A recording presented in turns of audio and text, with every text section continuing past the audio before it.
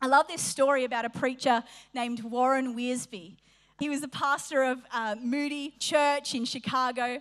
And one day he was actually touring London and he went to the home of John Wesley. John Wesley is a famous revivalist that shook the nation of England for the glory of God. He saw hundreds of thousands of people saved, and that revival spread across to America. It's since spread all over the world, and he started the Methodist revival. And so this preacher, Warren Wiersbe, one day goes to his house.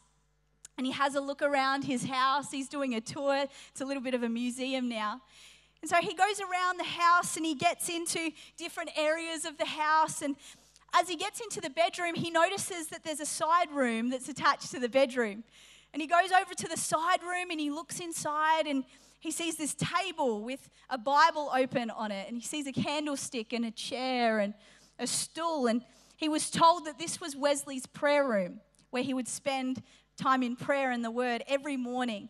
Early morning, he would get up at 3 or 4 a.m. and he would spend hours in prayer before he would go out and do what God had called him to do. And as he was looking into this prayer room, the tour guide came past.